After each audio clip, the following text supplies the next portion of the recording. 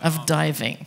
Yeah, you can talk to them about that. And he's going down under and looking at amazing things, some of which appear behind us. This is a montage of images that Dale has taken in his dives in truly extraordinary places that take us into another environment where there is extreme life. Darlene Lim explores lakes in Canada that have amazing things growing in the bottoms of them. And she's done a lot of really interesting work, again, on odd and unusual forms of life growing in unusual circumstances. And finally, Pascal Lee, down there at the end of the table, is a person who doesn't much dive on Devon Island because it's pretty dry. It's one of the best analogs for Mars on Earth. And so, like Mars, there's not a lot of lakes lying around. There's a few polar bears. I guess you always have to carry a 30-06 with you, but it's a great place to go and look to understand the geology and the terrain of Mars by going to a place that's quite similar.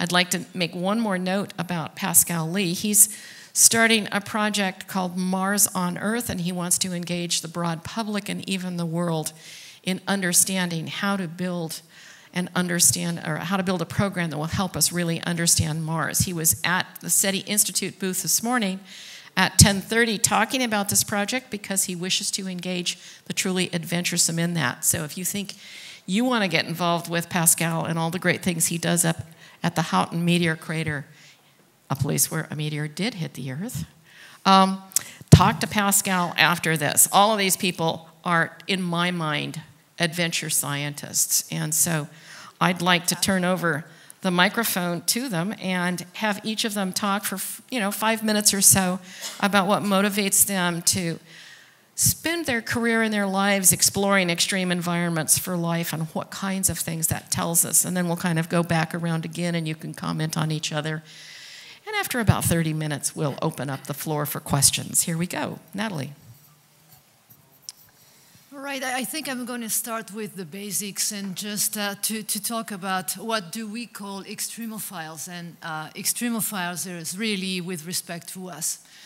When we go to places that receive high UV, or in places that you have boiling waters, or it's really cold, or it's really hot, or really acidic, these places are nasty for us, but the microorganisms that live there, I'm not saying that they are happy there, but they thrive in this kind of environment, they reproduce and they stay there, so it might not be so bad for themselves.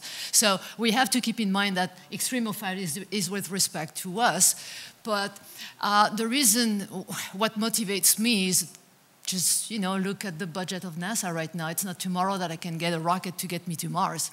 So short of being able to go to Mars right now, I have to find places on Earth that look like Mars, or periods of time on Mars that I'm interested in. And that means that early in the history of Mars, when the conditions were more similar to those of Earth right now. And also, when you go to those places, especially in the high Andes, when we're going close to 20,000 feet in elevation, you are going back on time. As you go high on Earth, you are going back in time on Mars, just because the air is getting thinner, the temperature is getting cooler, and because the air is thinner, you have these huge variation in temperature that are pretty much equivalent to what you have on Mars. And because we are climbing volcanoes, we have this volcanic environment that is very similar to Mars. So this is a great place, really. And there is a scientific motivation to understand what was going on Mars at the time. We know that there were lakes on Mars. That was the first thing that motivated me to go and study lakes on Earth, and probably you too, Dale and Darlene, the same thing. But when you get to the point to say, okay, we have the evidence that lakes are there on Mars, then what happened to life if it was there when climate changed on Mars 3.5 billion years ago? How much time? How did it happen? Was there enough time for life to migrate from one environment to the next. It is obvious, unless life is very, very different on Mars than the life we know here on Earth, that surface conditions on Mars are not viable for life as we know it today. So there was a point where either the surface life on Mars completely disappeared and what's left, if there is anything, there is in the subsurface, or maybe some species at the surface had the time to migrate. And by going to those places that we call analogs on Earth, we are learning all of that. We are learning what type of microorganism survive, the type of environment that Mars experienced way back then, and also, even more importantly for us, how to recognize them, how to recognize their signature. So there will be a sign of the activity of this microorganism. They are going to be interacting with their environment. And through their cycles of life and death, they are going to leave chemical and mineralogical signatures that you are learning to recognize. So this is one of the primary motivation for me. The other one is something that came after a few years, but I'm a little slow. So I started with a Mars motivation, really, and going really high on these mountains and looking at this lake changing year after year and trying to figure out, yes, sure, this is a good equivalent to Mars. And after 2 or 3 years, say, yeah, but it's also what's happening right here and right now on our own planet.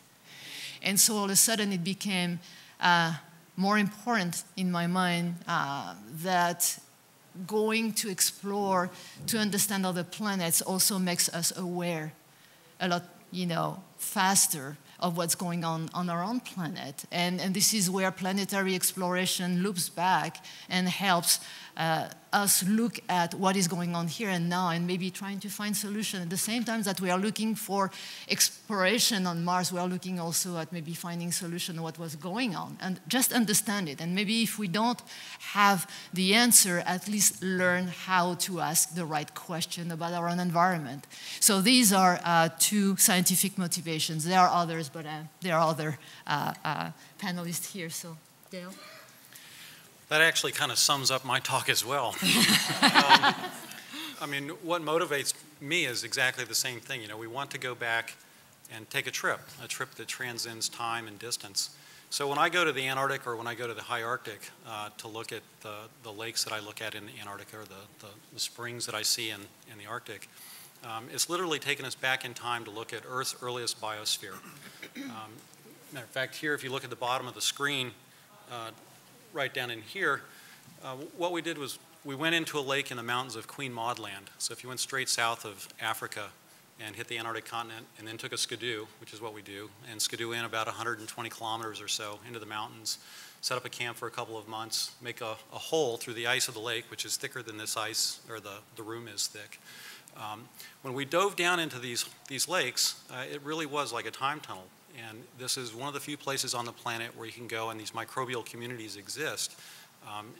And they're growing in ways that they did 3.5 billion years ago. And so that's the lesson that we take from there is when we had life on this planet and it was really working quite well, we know that there was liquid water on the surface of Mars. And Mars may have always been cold. It may never have been much warmer than the McMurdo Dry Valleys or other places that we look at in the Arctic or the Antarctic. And so similar environments may have been ice covered like this. So if we can understand what's going on in these lakes here on Earth, it helps us interpret the fossil record that we see, for example, in Australia. Actually, can you please shoot one more slide? Or actually one more. So what I want to show you here is actually a comparison. So on the left-hand side of the screen in the top, you can actually see some samples of rocks that I looked at in Australia last summer. And these are from the Pilbara region in Western Australia, the Australia Pool Formation. And this is 3.5 billion year old evidence of life on our planet. And they're forming these cones. And you can even see in this bottom layer here, there actually is a 3-dimensional cone that was silicified in the rock record. And if you compare it to the cone that's over on the right in the previous image, you see that they're extremely similar. And as far as we know, Lake Untersee in Queen Maud Land is the only location on the planet that we have these large conical stromatolites that are forming like this. We don't know why. It's a puzzle. And it's going to keep us occupied for probably a few more years to even come close to understanding that. But it's a very, very different environment, and one that I just thoroughly love to play in, that's for sure, because it is a journey. You know, we have a small group of people that go out there. We have to work for 2 months together, usually 6 people. Could you go back one slide for me?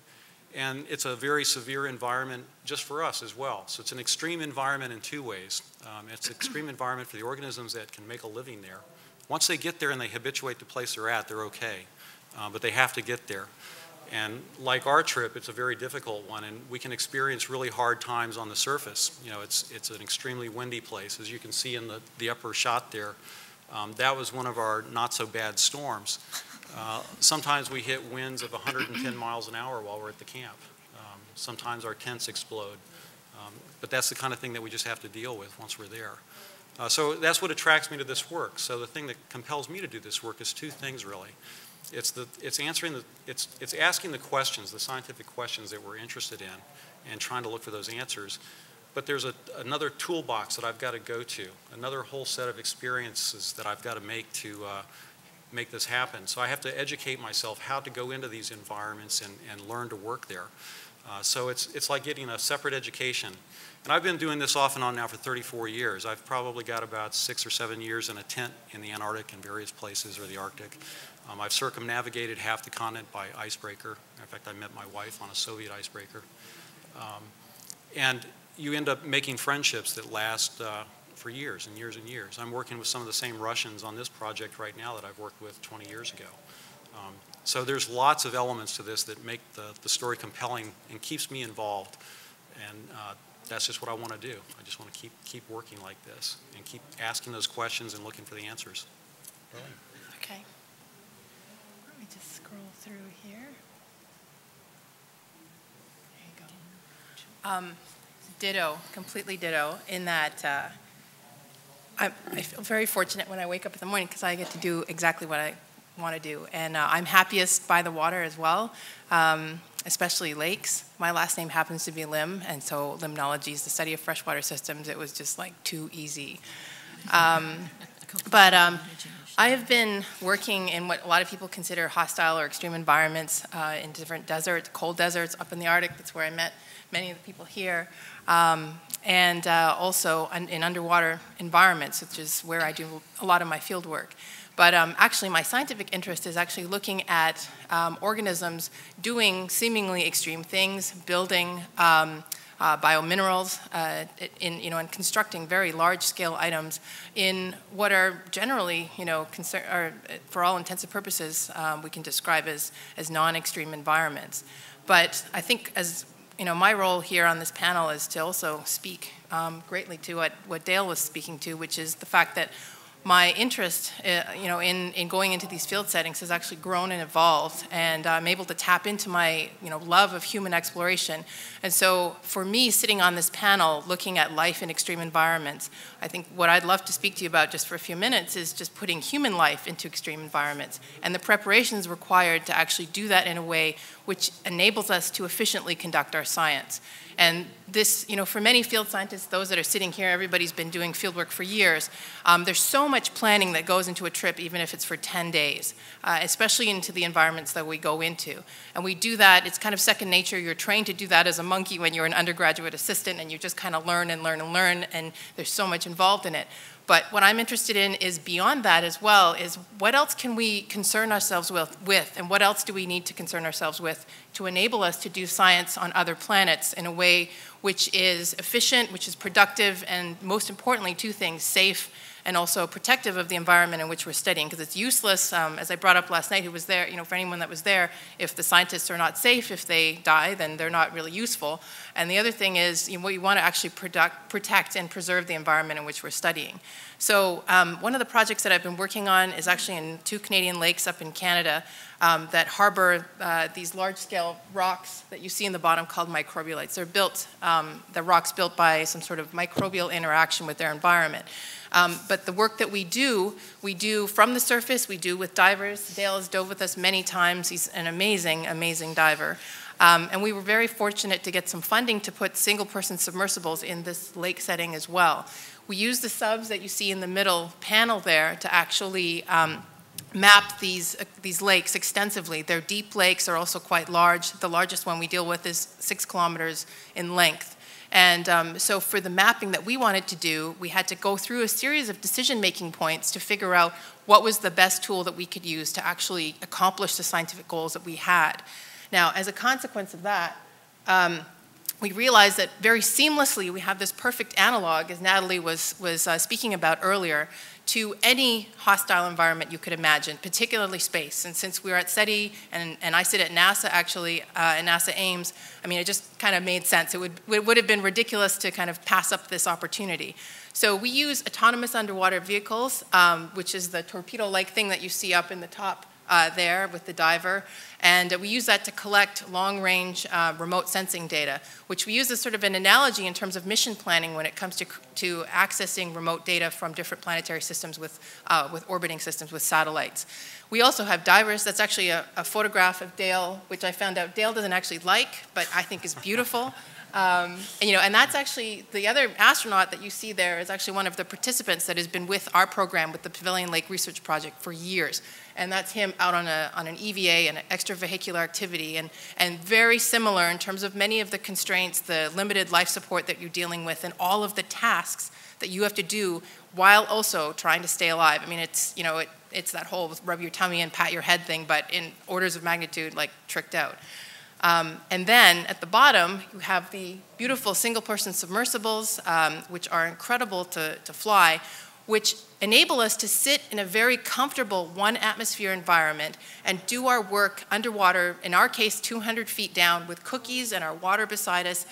And suddenly, you go from Dale, who's when he's down at like 100 feet and the lakes are up at 2,800 feet.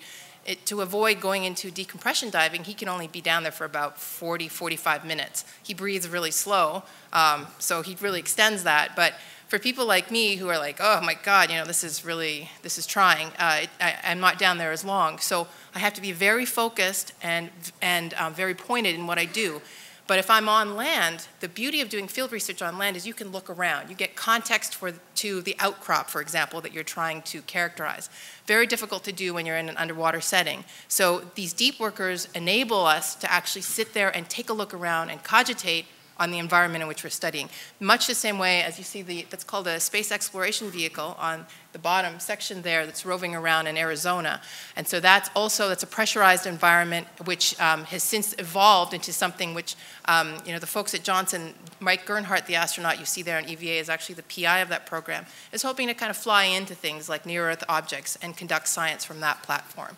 So we formed a very nice partnership with our program, with folks at Johnson, with communications engineers at the Kennedy Space Center who are interested in looking at the way that we communicate with each other. They've forced us to simulate 50-second delays, which is fantastically interesting.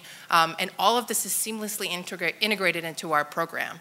And so the reason we're doing this, as I mentioned, is to make us as efficient as possible at conducting science in other environments, and to develop the tools and the infrastructure necessary to conduct that research, and not to just design the tools and force fit that to the situation. So I want to just end with a quick anecdote of this story. And when I showed Dale this chart, he's like, what the hell is that? Which is the perfect, proper reaction, because what happened is we had mission operators from NASA Johnson come up, and one of them called me up and she said, we really want to embed ourselves in your program because we're at the end of shuttle and we're moving into solely supporting ISS, International Space Station operations, but we need to grow. We need to learn how to be mission planners in a different environment, and we know that eventually we'll be doing science and that kind of, science operations on other environments, so can we join you? So I was like, totally, sounds good, she's funded, awesome. And so she spent an intensive 3-day period with us, with her team at NASA Ames. All the scientists came in, we met. She asked us, she really drilled down on us in terms of what are the essentials that we need to plan out. We told them, they went away, and in 36 hours they came back with this, and they're like, look, we've planned out your entire field season. And we're like, great, but we don't get it. And we can't use it. And they said, oh. And And they said, well, what do you want? And I was like, look, I got people, especially my program manager, who's out in a million different places at once.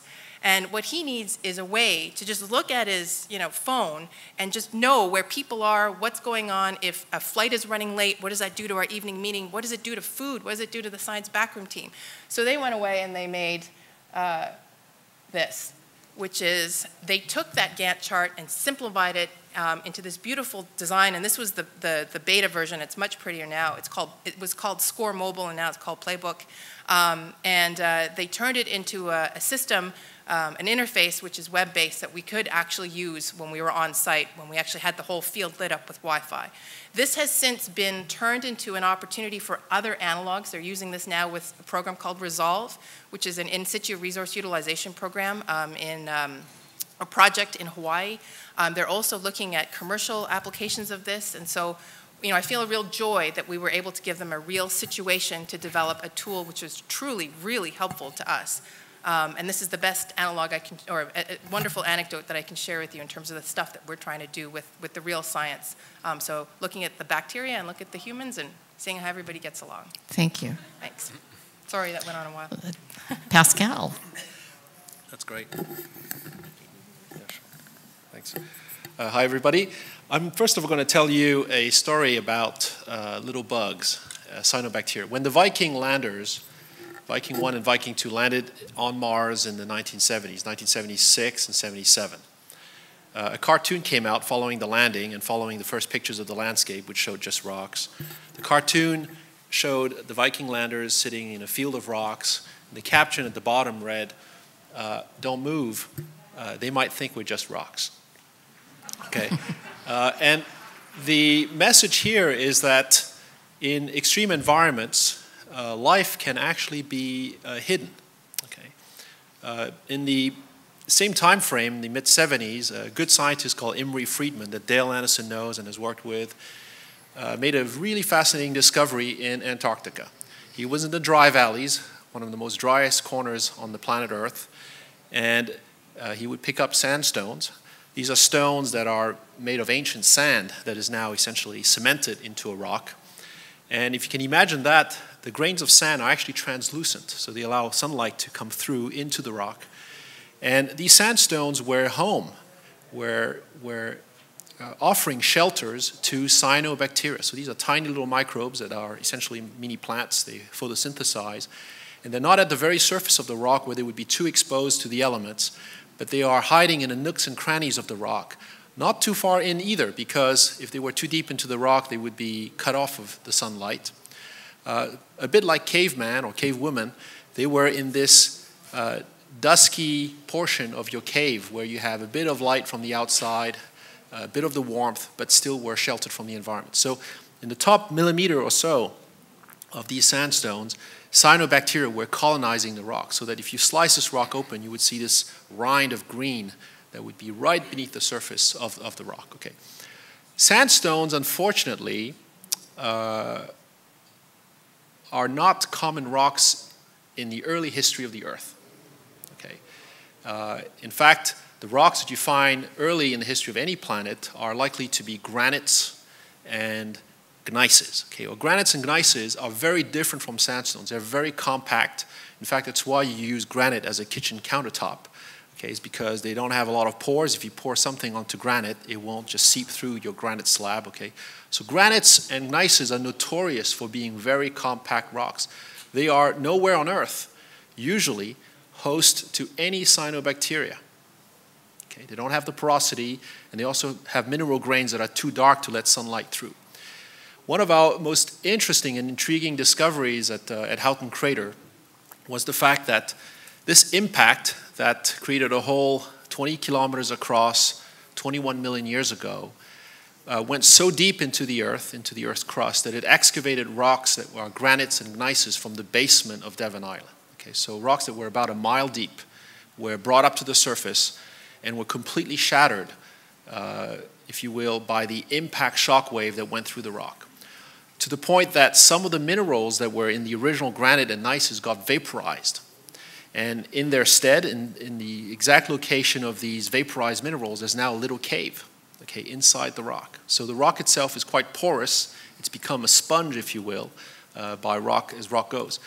Well, the point here, the punchline, is that we made this incredible finding, which was all of these shocked gneisses and granites from Houghton Crater are completely colonized by cyanobacteria.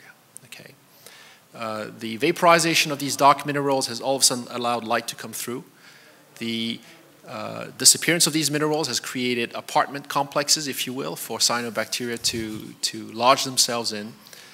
And we have this really intriguing thing, which is as much as the impacts have been bad news for evolved life, like dinosaurs or things that are really not very adaptable, impacts in the case of Houghton have been a boon for microbes. And this brings us back to the early Earth, when the Earth was made mostly of granites and gneisses. It could well be that impacts were actually a key factor in creating microbial habitats at the surface of the Earth. They would allow microbes to be sheltered from the UV, have plenty of places to colonize the rocks, and therefore grow when the Earth did not have sandstones yet. So I point this out as an example of the type of really interesting, if not insightful, discovery that we are able to make in environments like this. And Dale was alluding to this, I think Natalie as well. We're learning about the Earth and the early history of the Earth in this process of trying to understand life on Mars and where we might find it. So I would not give up completely on even interpreting the Martian landscape today. All of these fields of rocks that you see might actually have a cyanobacteria signature, but not visible at the surface. You'd have to crack the rocks open and dig deeper down to find them, maybe. Thank you. My boss, Tom Pearson, who deeply regrets not being here, he's in the hospital right now recovering from surgery, calls these guys the Indiana Jones of the SETI Institute, because they are explorers, and they've told you all kinds of serious reasons why they're explorers, but I think that each of them has a deep passion for being out there in the natural world and making unique discoveries. You know, the conical things on the bottom, I can't remember the name at this time of day. Stromatolites, I believe. The conical stromatolites, the constructions that you have found in the lakes, and the little microbes that mend themselves at the tops of volcanoes, and up at Houghton Meteor Crater, what an amazing place. The only thing he ever has to really worry about that he didn't talk about is polar bears. They are the permanent residents. Human beings aren't at that place. So what I'd like to do, we have about, do any of you want to make any comments on each other's presentations, or shall we throw open the floor to questions? Let's throw the floor open to questions, and we have a nice young lady here, Catherine, who will bring you a microphone. Please put it close to your mouth. Question to Pascal. For the cyanobacteria that you discovered there, is there an implication that they originated there, or did they get there from somewhere else? Oh, they don't originate there, we don't think. That's a good question. The cyanobacteria colonize habitats, and so in this case, the rock is being colonized and invaded by them. In fact, we've conducted some experiments where we have set up some cozy traps, if you will, for them. In other words, rock samples that are synthetic as well, but some are natural, like salts, where we would just expose them to the Arctic environment, let them soak up the fluids that are circulating there at snow melt. And sure enough, after a couple of seasons, they are colonized by cyanobacteria, who are in the nooks and crannies of the salt crystals. So it's not only is it a dynamic biological system, but it happens quite rapidly, okay, on a time scale of a season or two. So colonization happens quickly. We don't know how long they survive, though. We don't know how long they've been in the rock. We don't know how, that's a much harder thing to measure. Actually, can I throw something in on that? So the indoliths that you find in McMurdo Dry valleys, when Emery was looking at them, it's actually a community. It's not just the cyanobacteria. It's a lichen as well. So you've got fungi and you've got heterotrophic bacteria in there. But one of the comments that Emery said was that these are probably some of the oldest communities on the planet. I mean, these things have been there for tens of thousands of years. So they're growing on geologic timescales and colonizing these rocks. And the other point that Emery always made about these communities, at least the Antarctic ones, is in terms of an extreme environment, like Natalie was saying, most of the environments that we're looking at, the organisms are really highly adapted to these environments. They like it there. You know, it's just that everybody else doesn't like it there, so they're by themselves. The endoliths, on the other hand, are right on the verge of death.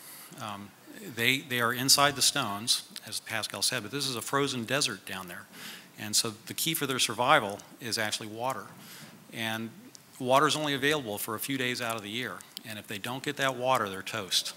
So their growth optimum is much warmer temperatures. You know, instead of the minus 20 that you get down there, it's closer to 15 degrees C. So if a little snow melt doesn't come in and trickle down through the pores, they're gone. And then all you're left with is large expanses of dead colonies. And that was the other aspect that Emery was looking at these large landscapes of microorganisms which the geologist had walked over for years and years and years. Nobody knew that this was the best place to get a pet rock. He noticed that there was living colonies, and then there was lots of areas that had a very slight climatic change. The snow melt came in too late or at the wrong periods of time, so when it came down, it just stayed as a mineral form as ice, and those guys just went away. But they do last for long times. Yep. Next question. What improvements in robotic subs would you need so that you could just drop a little sub into one of these lakes and control that from a more comfortable place instead of have to dive in there yourself? Well, I'll start it and then I'll let Darlene say something. So You want to take away the fun, huh?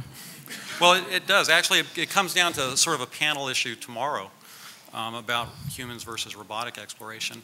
And I've done it both ways. You know, I took the first remotely operated vehicle that was used in Antarctica to explore these lakes in 1986.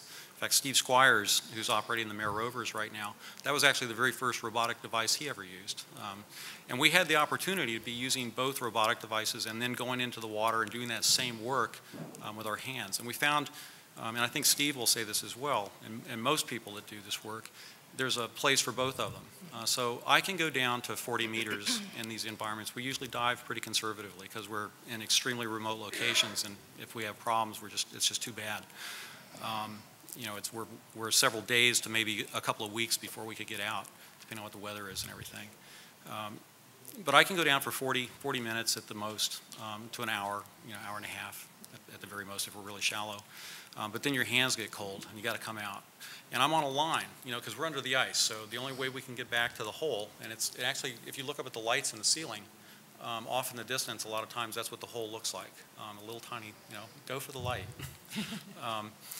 And we're on lines. You know, typically in the lakes, we're always on lines. We have communications, and we have to use those lines to get back. So in addition to a time limitation, now we're on a tether. And we got to drag this tether around wherever we go. And it's like being a fish plate, you know, so it does take the effort out of it. And it limits how far I can go out. I can usually go out, usually it's 200 feet. Every once in a while we'll throw on a 300-foot line if we're really interested in going someplace. But you have to keep in mind, if you go out 300 feet and your regulator shuts off because it freezes up, can you swim a football field on one breath? And usually the answer is no. So that's the risk that we put into that. But with the ROV or with the manned submersible, we can do that. Now the remote locations I go to, we couldn't put a manned submersible into them. It's just too difficult. You know, we've got to go through huge amounts of ice, and it's just not practical. Even getting the stuff out there would be hard. But with an ROV or an AUV, you know, we can put those in crates basically that are pretty portable and bring them out, and then we just have to have a generator. And then we can operate those all day long. From the surface inside of a warm tent, and we can go out several hundred meters easily and down to the depths of the lake. And that's actually what we do. We use drop cameras and ROVs to get down to the lake I'm working in right now is 170 meters deep at its deep end. The other basin's 100 meters. So the only way we can actually look at that is with cameras. And it's really fun. Yeah, next question. Is there any research being done on extreme environments when you don't have an extreme animal life on Earth? One thing that comes to mind is where you may not have water as a solvent for the waste of life, but we do nothing. Technically, one of the things that comes to mind. That's probably good enough for an alley. Well, yeah, I was going to say that, or even in salt domes in the Gulf of Mexico, places where you have oil, natural oil seepages and things like that. I mean, fundamentally, all of our life is exactly what we've got. You know, we're all commonly the same life. You know, so there's no different life here on Earth. We're all the same life. It's just a matter of who's exploited it, and if there's an energy source for life to use, they'll take advantage of it. But I can't think of something that's the equivalent of like a lake on Titan, for example. Yep. Your question brings to mind, however, this example. For example, there's a microbe called Deinococcus radiodurans. It's a weird bug. The name implies that it endures radiation, radiodurans. Okay, and it's a microbe that has, unlike all of us who have normal cells, it has 4 sets of DNA that are identical. And the whole idea is that it can survive in a high radiation environment for which there are no analogs on the Earth. I mean, there's no particular environment on the Earth naturally that we know where such a feature would be required. Okay, and nevertheless, it's able to sustain a relatively high radiation, and because it has these 4 sets of DNA. So if one set is damaged, the others kick in, and that 4th set that's damaged is ignored while it gets repaired, based on the model of the other 4. So it's an incredible example of a life form that is an extremophile, because it could live in a high radiation environment for which there's no analog on the Earth that we could go study, not on the Earth. So where does it live? Deserts. Lives in deserts? Actually, yeah, the radiation part is a result of its adaptation to a dry environment. Is this the same little bug that lives in nuclear power plants? Yes. There's a lot of speculation as to how it acquired its adaptation, of course. So Dale's right. One of them is the fact that it's from evolution from desiccation, from drying up. Yeah, but it's fascinating. Another question? Sherry Van Mayer. First of all, I'd like to tell you what happened in the last 30-minute break. We had 3 teenagers, young, giddy magpie teenagers, going out the front door. And one of them was jumping up and down, and they all had on their SETI name tags. You have a lot to be proud of, if nothing else, for that. You've gotten them enthused about the space and what could be out there. Thank you. Thank you. Thank you.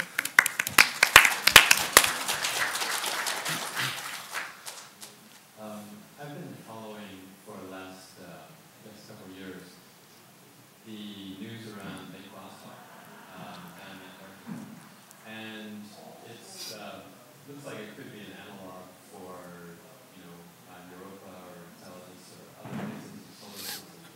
But I was just wondering if anybody has some ideas about what might be found in the underground lake, and also what types of processes could sustain life in that kind of environment.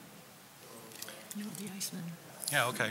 Well, actually, I did work on a paper a few years ago that dealt with Lake Vostok. That was a result of some of the work that we've done in the Dry Valley lakes and elsewhere. And so basically, Lake Vostok is a lake that's underneath the continental ice. So it's got 4 kilometers of ice on top of it. And it's liquid because of the latent heat of fusion that's pushed back into the water as ice freezes up. So it's always freezing up at the ice-water interface, and it's always melting a little bit. And so that collection of heat can't diffuse out very fast, and it stays liquid. So that kind of explains that. One of the interesting phenomena that takes place when water freezes up is as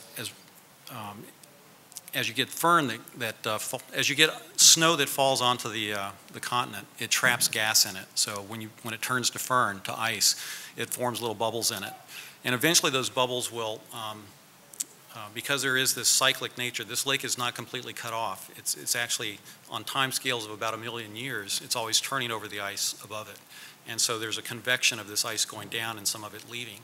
And so all the stuff that was on the top, eventually about a million years, a half a million years, is going to end up in that lake. And that includes the dissolved gases, or the gases that are trapped in that ice. And it pumps, it's just like a bicycle pump pumping up this lake. So one of the effects is that you're going to have all the air group gases that are going to be supersaturated. That means that your nitrogen levels are going to be very high, argon levels are going to be high, and most importantly here is oxygen levels are going to be very high. And so one of the things that you do when you're sick, if you've got trauma and it's infected, you go to a hyperbaric chamber and you go to oxygen therapy, and it kills that bacteria. So our prediction is that the oxygen levels in this lake are going to be extremely high in the water column. Matter of fact, we've modeled that you've got the formation of clathrates, methane clathrates and other clathrates on the bottom. But in the water column, you're actually going to have around 500 milligrams per liter of oxygen in the water. I mean, it's just huge, huge amounts. And I think that's going to keep the microbial action in the water column to a pretty minimal place. They have actually looked at some of the accretionary ice, some of the ice that has formed from the lake water and stuck up onto the ice above, and then it's carried out. So they've drilled down to that before and looked at it, and it was very sparse. Matter of fact, there was arguments as to whether or not they actually found bacteria that was from the lake or if it was contaminants coming in. So I think it's going to be boring in the water column. I think the action is going to be down in the sediments, and of course there's no light that gets down to this lake. You know, you get below about 20 meters in clear ice, and the lights are out. So this has got 4 kilometers. The lights are definitely out. So it's going to be all based on chemosynthesis. And if there's vents down there, that's a different story. But there's no evidence right now that there's hydrothermal vents of any sort. That'd be kind of cool if it was. But I think once you get into the sediments and you start getting this exchange of electrons, you know, up the electron ladder, I think there'll be a lot of things going on in the sediments. So that's going to be where the fun's going to be. So another question. When you look at Mars, for example, you're looking for analogs of extremophiles that exist on Earth that could exist on Mars. The thing that comes to my mind is low pressure. Are there any extremophiles that are adapted to low pressure environments that you're investigating? We'll get the high altitude lady on that one. Yeah, but even so, even going at the kind of altitude we are going, which is 20,000 feet, we still have 480 millibar.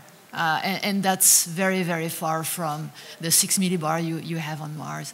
I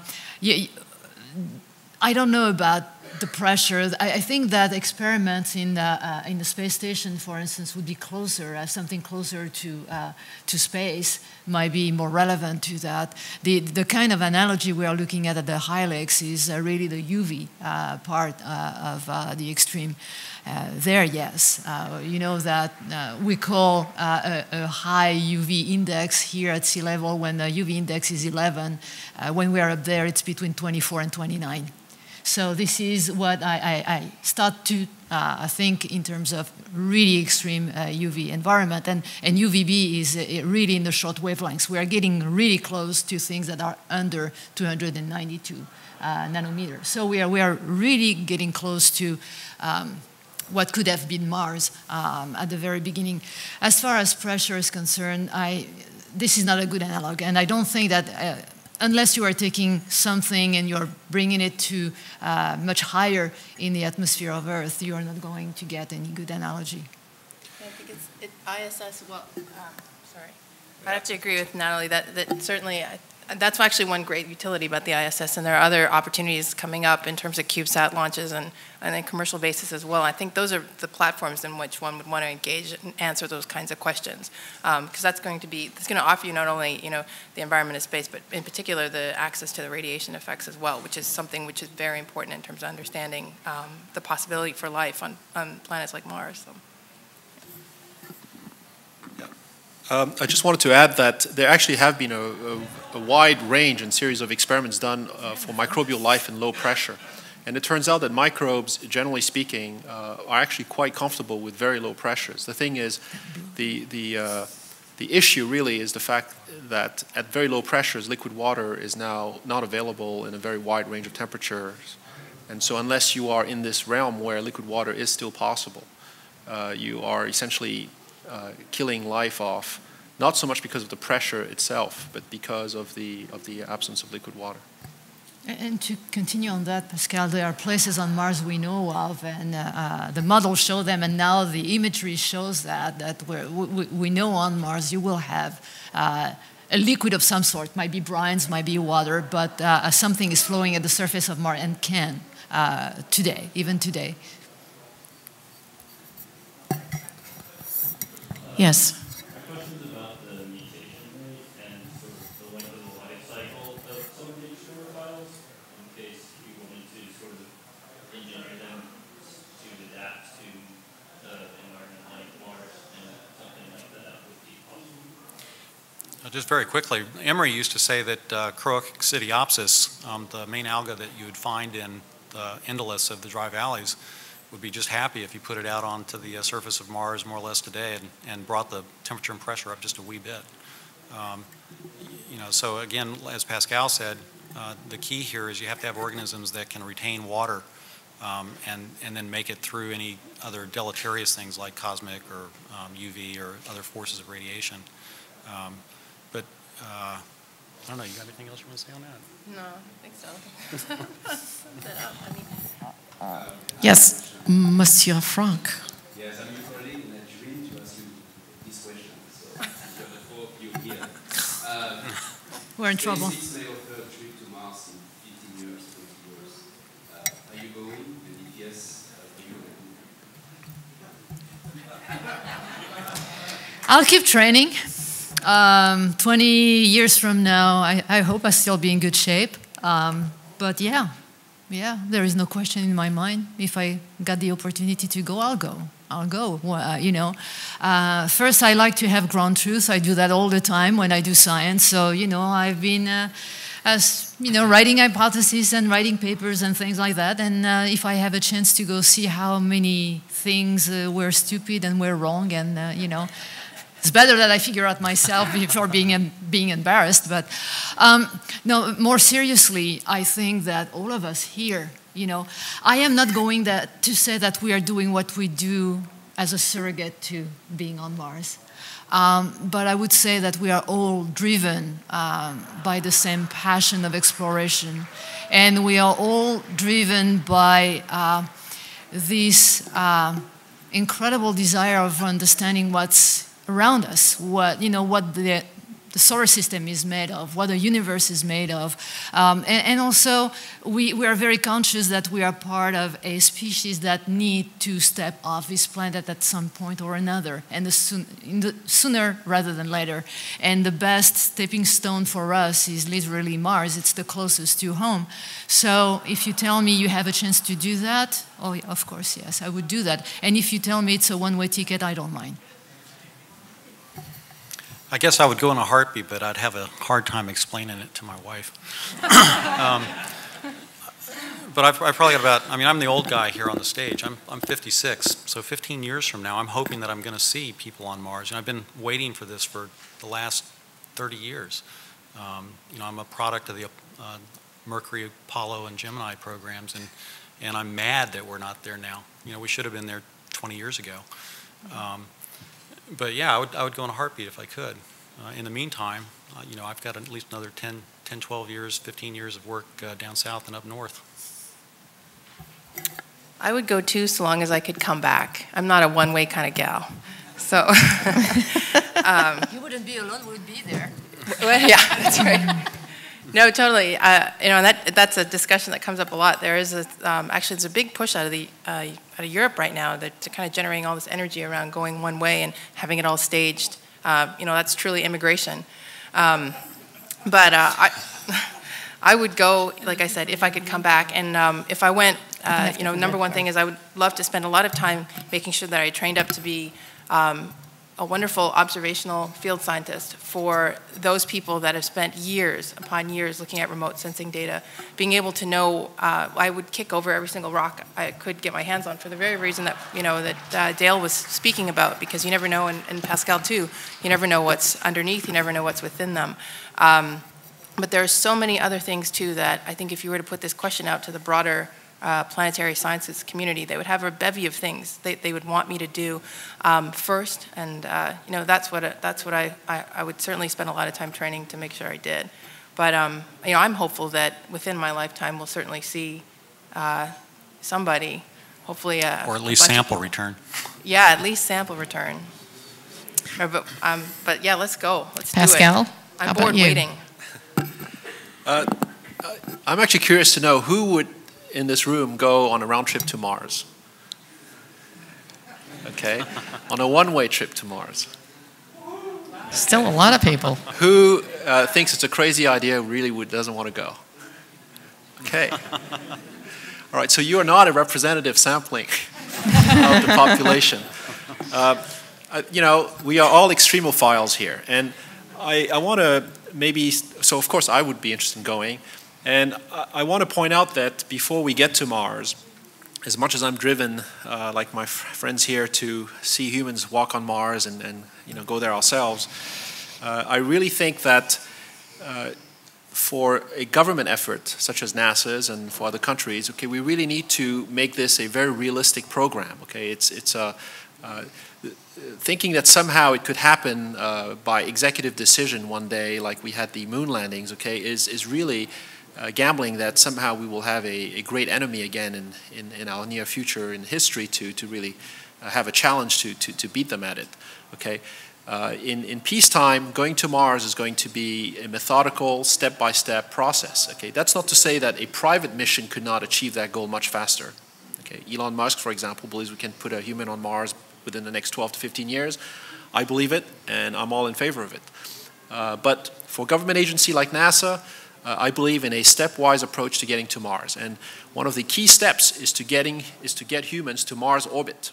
Okay, getting to Mars orbit is a lot easier than getting humans to the surface of Mars.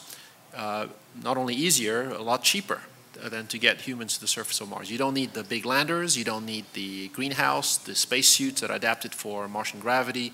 You don't need all of the supplies at the surface of Mars. It's deep in the gravitational well, Mars. It's expensive to get to and get out of. Mars orbit is much more affordable to get to. And I think if we focus our near-term goal or midterm goal to getting humans to Mars orbit, that will get the ball rolling. And of course, once we're in Mars orbit, you know, having the next steps is reaching the Martian surface will be very rapid. So what's in Mars orbit that's really interesting? And well, those are the moons of Mars, Phobos and Deimos. And we would not be going to Mars all the way to Mars just to explore those moons, but they would be a stepping stone in our quest to get to the surface of Mars itself. And so I'm particularly excited by this prospect of getting humans to Mars orbit as our near-term or mid-term goal here. And I really believe in needing to do this. Who would go to Mars on a 3.5-year journey just to go to Mars orbit and not land in this room? Okay. Welcome. That's great. Right. I'll preempt the last question, something that I've always loved asking scientists, and I don't think I've ever asked these for this question, is sort of the one-sentence answer to what was it when you were a child set you on the path to become a scientist? For me, my interest in astronomy came out of watching a Perseid meteor shower from an extraordinarily dark place when it was a storm of meteors I couldn't even count. How about you, Natalie? You have to ask my mom because I don't know. She told me this is the first thing I said. I'll ask her the next time I see her. Yeah, I don't have a single eureka moment. I mean, I grew into it. My dad was a Navy diver. He took bombs apart. He was always going off on trips like that to remote places and doing cool work, and I just kind of taken a different path. And science came along, and Cousteau was there to show us the great pictures of everything. Yeah. My parents were immigrants to Canada, and they had to work all the time, and so I was a latchkey kid, so I watched a lot of TV. But luckily, we had Jacques Cousteau, and I didn't have a eureka moment either, but he was very instrumental in my life. And my parents also really wanted to embrace this new nation, this new continent, and so they took us camping all the time. And that was definitely very instrumental in me wanting to be outside and fell in love with the environment. And then really, like when I was growing up, when people would say, oh, what do you want to be when you grow up? I would just say an explorer, but I didn't really know what that meant. But I didn't really want to be anything else. So I feel very fortunate to be in this company here. To me, that would be Carl Sagan. Before the Cosmos days, actually, he wrote a fantastic book called The Cosmic Connection, which I think you should read if you can. It actually has a chapter on Phobos and Deimos, incidentally. Carl Sagan was just a real inspiration. I read his book, I think, when I was in my early teens. I was interested in science and space before that, but to become a scientist in planetary science, that was him. And I was lucky enough to be his last TA at Cornell. So take those stories home to your kids and your grandkids and share them. I'd like to thank our panelists. It's been a great panel.